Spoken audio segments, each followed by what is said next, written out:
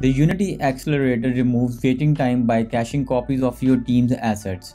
This means that only one person needs to perform the actual import, and the result will automatically be cached to the Unity Accelerator. The next time team goes to import the same version of asset, the Unity editor first checks the cache before starting the import process on their local machine.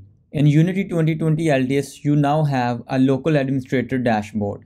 For the accelerator, that enables you to configure the tool, see the statistics like disk space usage or how much time you have saved, and the diagnose issues with the logs. Optionally, the accelerator can be used with the Unity teams, advanced to share collaborate source assets, which significantly reduce the download time from the collaborate service.